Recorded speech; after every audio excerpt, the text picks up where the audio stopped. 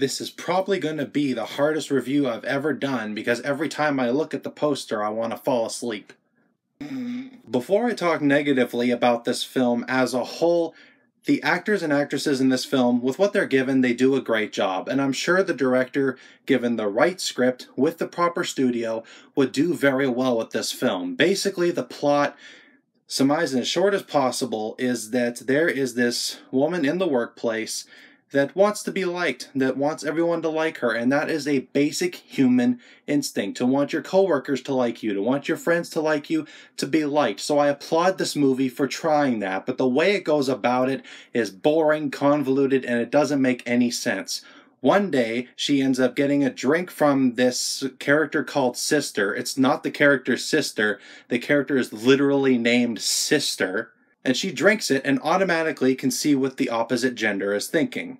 This sounds interesting, but it isn't. You never really realize if the movie wants to be a comedy, if it wants to be a drama, and none of the characters really are likable. It just becomes corny, it becomes oversensitive in every detail. It's like the movie wanted to be more of a raunchy comedy, but it wasn't mature enough to commit to what it wanted to be. It seems like there was a script that was written and what the actors wanted to do for maybe an improvised comedy, but then a studio came in, wanted to make it more raunchy, wanted to make it more dramatized for a wider audience, and it just really fell short of what it could have been. What Men Want is a movie that is better than this, and really the only good points of this film is that the lead actress, Taraji P. Henson, I don't claim to be an expert at pronouncing names, but she does well as a female lead, and given the proper material in another film, I would love to see her do something else. This is